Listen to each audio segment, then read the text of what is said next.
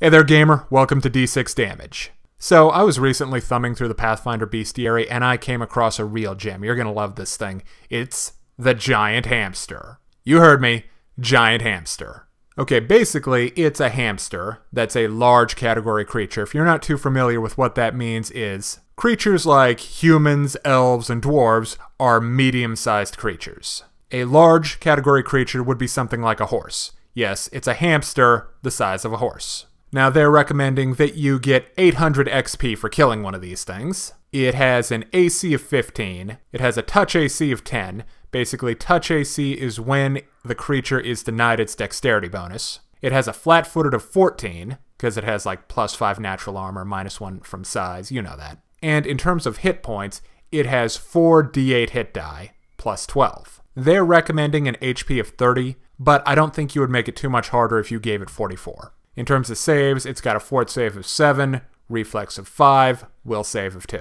It's immune to diseases, and it scurries around at 20 feet per round, that's 4 squares, and it can burrow for 10 feet. Offensively, it has a melee attack, which is Bite, with a +6 modifier to hit, and if it bites, it does 1 D8 damage +6, and it gets to grapple. It covers a 10-foot square and has a reach of 5 feet. Alright, now let's talk about the special attacks, and this is where the thing is just great. Its special attack is called Cheek Pouch. Basically what that means is, any creature which is 2 size categories smaller than the giant hamster, if it has it grabbed from that bite attack, will be able to stuff it into its cheek pouch. It's like a strength check of 16 to get out of there. Imagine the possibilities, especially if you have something like halflings or gnomes in your campaign. Oh no, Waffles the gnome has been grabbed by the giant hamster, stuffed in its cheek pouch, and now the giant hamster is running away. Believe me, in terms of comedy, that will be one that the party is going to remember.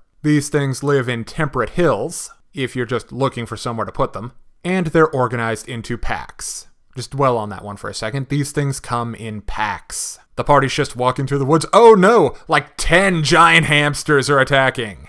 And they don't have any treasure, so you don't need to worry about the party getting too much money off of this. Like I said, this is a great opportunity for comedy. It's kind of a silly enemy. It'll be a lot of fun for the party, especially if they've just come off a mission where they've had to do something really hard, or unpleasant, or emotionally draining, like they had to make some sort of big, infamous type decision, and you just want to cleanse the palate with something really fun and silly. Oh, and don't forget about the giant hamster's burrow speed of 10 feet. That would be a good way to introduce them, having them just coming out of the ground like Tremors or something, except a hamster. Now, there are also lots of fun opportunities for these things with the templates, like the Fiend template, if you want the demonic giant hamster. Or, if you really want just over-the-top, awesome silliness, the Kaiju template. I love the Kaiju template. That's if you want the party to fight Ultra PP. Thank you for watching D6 Damage.